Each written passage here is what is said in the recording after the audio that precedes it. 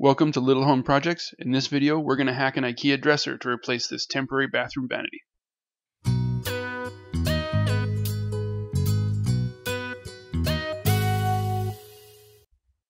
My plan is to use this Brusali 3-drawer dresser from IKEA as a bathroom vanity.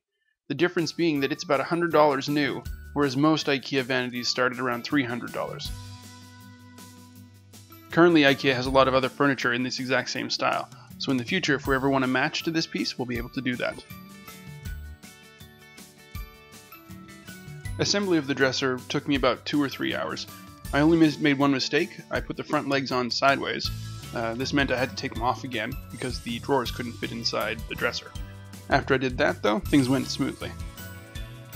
The instructions don't call for it, but definitely an electric drill or an impact driver will make the whole thing go faster. With the whole thing assembled, it's time for me to move it over so I can cut the legs off to its final height.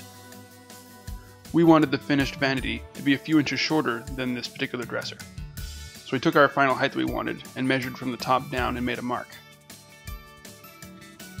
That happened to be about a ½ inch below the bottom of the cabinet. I measured how high that mark was from the bottom of the vanity and transferred that measurement across, so I was able to draw a straight line. With a nice square line drawn, I'm able to take my jigsaw to make the cut. Make sure you use a nice sharp blade and don't push it too hard. If you push hard, it'll start to tear out the veneer of the cabinet.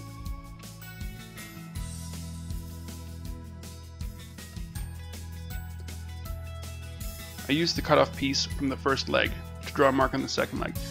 This makes sure that I get my legs all the same length and I don't have to measure again. I had to switch to a longer saw blade for this one. With the leg on its side like this, you need to make sure you have a blade that goes all the way through. And again, don't push too hard. I always find it's a really good idea to put a mark on the piece from your first cut. I use this one as the master and I don't want to get it confused once I have other offcuts laying around. So now I just have to rotate the cabinet and perform the same cut on the other two legs.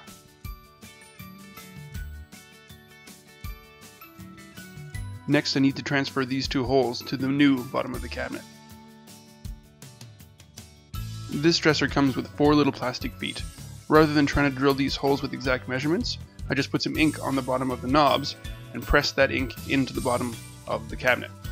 This left me a few marks as good reference points, so I marked the center of those so I would know where to start my drill. I drilled a few test holes in one of the offcut legs and found that my imperial bits were either too small or too large. So I'm going to go with a slightly smaller bit and give it a wiggle as I'm drilling. To make sure that I hit the dead center though, I started with a smaller drill bit to drill a pilot hole. I then used a larger drill bit to bore it out and make sure to give it a wiggle. Not too much though, because I can always take more out later. I can't put it back in. My first fit was a little too tight. A bit more of a wiggle on the drill bit and it slid in just perfectly. After repeating those steps on the other 3 legs, I'm ready to get rid of the old temporary vanity and bring in the new dresser.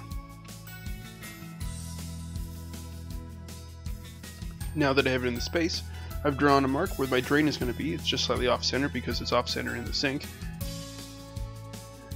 The instructions call for a hole about this big, sort of a large rectangle to make sure there's space for the drain and all the tap fittings. Because I don't trust how strong this particular counter is, it was never designed to take the weight of a sink. I want to remove as little material as possible, so I'll start with this 4-inch hole saw on the front, and then I'm going to drill a smaller 2-inch hole in the back. Hopefully this will keep the most amount of strength possible. I found my 4-inch drill bit was actually pretty dull. It should have been cutting through a lot better. So I started to press hard on the wood, and you've got to be careful doing this, because if you don't pay attention you can bind up and damage other things. Just like that. I got lucky this time because that whole area is going to be covered by the sink, but it would have been quite the heartbreaker if I had damaged the veneer before I even got to use the vanity.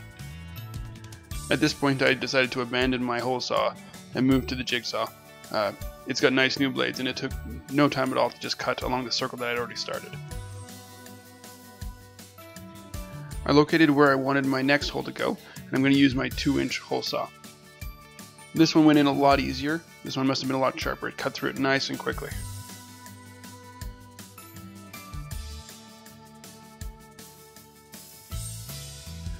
I test fitted the sink like this and found that I needed to cut a bit more space out for the larger hole. After that, the sink seemed to fit just fine. I had to look around on all the different sides to make sure that I was going to have enough space for all the plumbing and tap fittings to go in, and everything seemed like it was good. I found it to be much easier to attach the tap to the sink before attaching the sink to the vanity. This gave me lots of space to work, and now I'll just have to pay special attention when I'm feeding the tap hoses through the hole and make sure I don't get any of the silicone all over the place. I didn't record attaching the taps to the sink because that'll be different depending on the tap that you choose to use. The instructions for the sink say that you have to fill this inside gap up completely. It's about a ½ inch of silicone all the way around.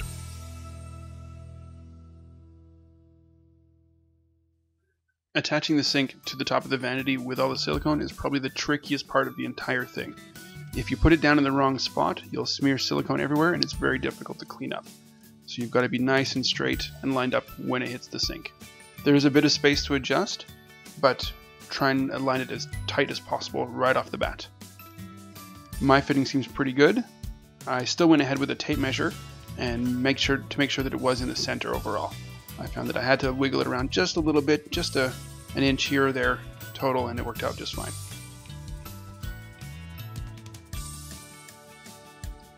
When you're sure you're happy with its final position, give it a firm press into the countertop. This will squeeze out some of the silicone, but you'll want to do that anyway because you'll want to make sure no water can get underneath the sink. I use my finger to smooth out the silicone. I like to keep a wet rag on hand though. I find having a damp finger helps keep the silicone from sticking to my skin. I'm definitely not a professional when it comes to this finishing work. I find I have to wing it each time. It's very easy to mess up this silicone because it's so sticky. If you start to smear it in the wrong direction, it gets everywhere, so it takes a bit of practice to do this right. I spent a bit of time cleaning it up, and where I found spaces that my finger couldn't smooth out the silicone because there wasn't enough, I had to add a bit of extra. I added silicone wherever there seemed to be not enough, and then used my finger again to smooth it all out. The whole process for me probably took 10 or 15 minutes just to get it looking pretty. But this is something you want to spend some time on. My wife would spot this right away if it wasn't done nice, so just make sure it looks good.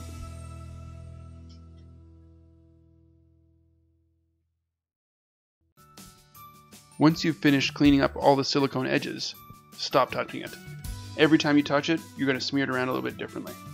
Also, you want to make sure you don't bump the sink at this point, so it's time to let the silicone set and cure for 24 hours before you do any additional work.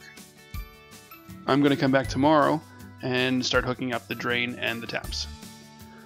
One side note that I'll just comment on, when I put the vanity down in this space here, I put a couple pieces of paper against the wall, just to keep it from sitting against the wall completely. Later on I'll come back with a bit of silicone, and that way the floor and the vanity will be able to flex without squeaking against the wall. So it's the next day, and I've cut an access point in the back of the vanity. I've also gone ahead and set up the drain pipe that came with the sink, and I bought 2 braided hoses from Home Depot and attached the hot and cold taps. I only had to notch out a small amount on the top to allow for the drain to get behind the vanity. This low profile drain that comes with the sink works quite well for this. Looking behind the vanity, you can see how the hoses and drain pipe are all set up. Basic U-bend, I'm going from a 1-inch pipe to a 1.5-inch pipe connector, and taps for my hot and cold. This whole piece in the end is going to be covered by a shelf, so it won't be visible. You can also see on the drawer here that I've had to cut a bit of a notch out of that as well. This is to allow the clearance for the drain pipe as the drawer pulls in and out. You can see that there. I'm going to finish this video here. For the next video, I'm going to tackle the shelf that's going to go on the back of the vanity. If you'd like to see that video, hit subscribe. And if you like this video, give it a thumbs up. Things that I've learned in the making of this project is that the quality difference between a vanity and a dresser may be in the materials being used. The veneer is probably thinner on this, as well as the particle board is more porous, and I'm concerned it won't do well with the moisture of the bathroom. I'll post an updated video about this once I put this vanity through its paces. Thanks again for watching my video. This has been Little Home Projects. See you soon.